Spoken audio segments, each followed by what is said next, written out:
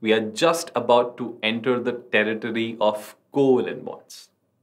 But before that, let's try to understand a couple of energy changes. Now, how is it important?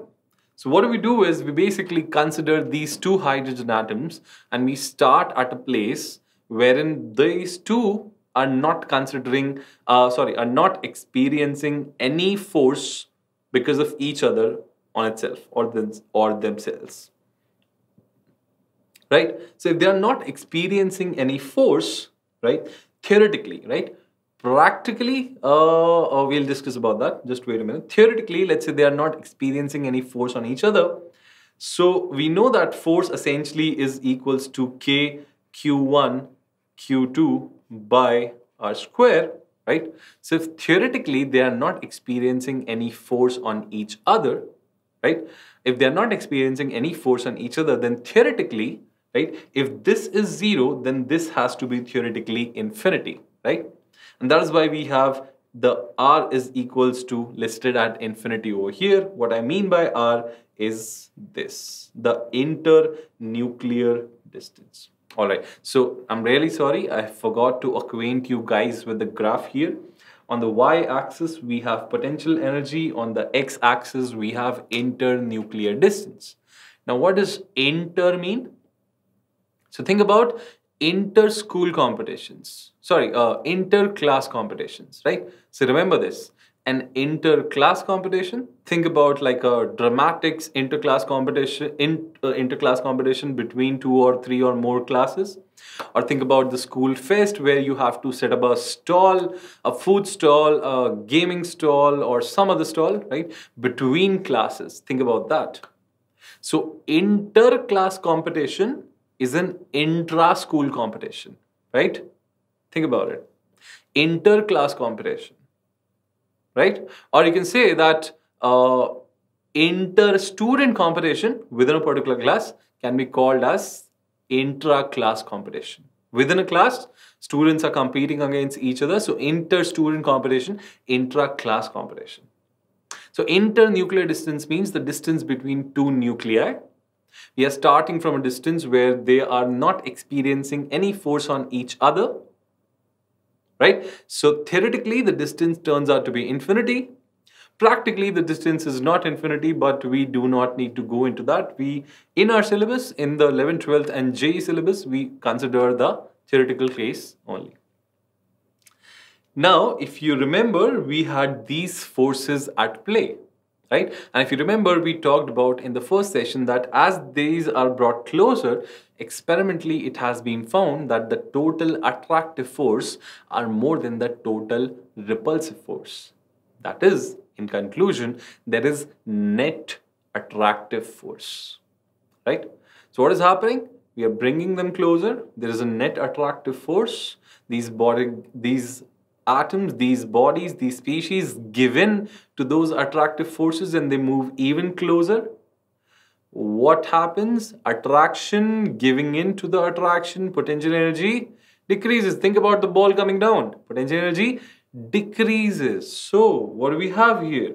They are moving closer, right? We are moving towards left on the x-axis. The nuclei coming closer. They are giving in to the attraction. And as a result, what happens? Potential energy reduces, and you see that as the distance basically goes towards the left, that is decrease goes towards the left, right? The potential energy reduces, goes down, and that is why we have such a curve happening over here, right? Okay, so this is what we have. Now what happens is, right, it basically keeps moving closer and closer and closer, but as they come closer, what happens? Soon the repulsive force starts to kick in and starts to really being considerable. Till now, the repulsive force was almost inconsiderable, but as they move closer and closer, the repulsive force starts to come into the picture. And now, beyond this point, if we move them further closer to each other, right, what happens? Slowly, the repulsive force, right, now as we move them closer, attractive force is increasing, right?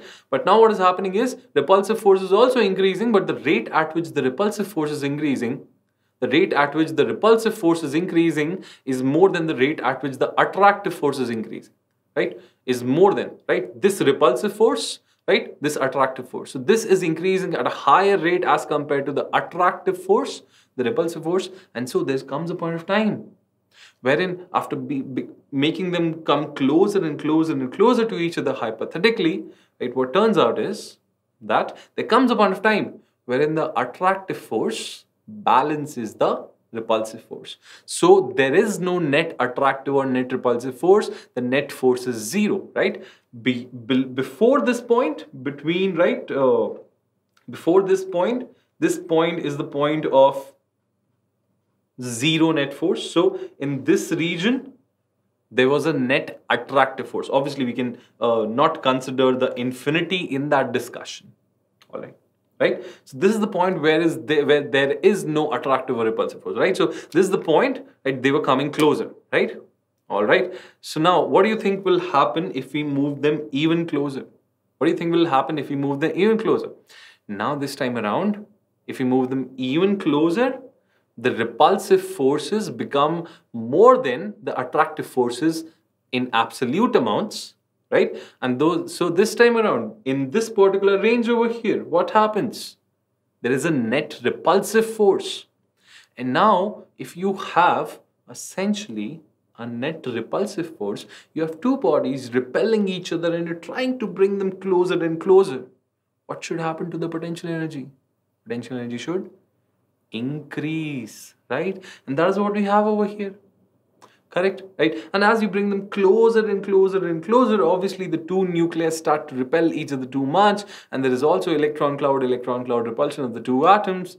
And essentially, right, with a very, very small reduction in the internuclear distance, we have a significant increase in the potential energy, right? So what is happening? Let's go back over here. Let's go back over here. What was happening here? Right, we are bringing them closer, closer, attraction, bringing them even closer, attraction, bringing them even closer. Repulsion starts to kick in, right? Repulsion starts to kick in. Now, what is happening? The net attraction force is still there, but the net attraction value, right? The net attraction force is still there, right? This is the attractive force, this is the repulsive force. The net attraction force is still there, but if we bring them even closer, the gap starts to reduce, and there comes a point of time where the two atoms are neither attracting each other, neither repelling each other. Basically, they are stuck together at this point of time, and this is what we called as the chemical bond.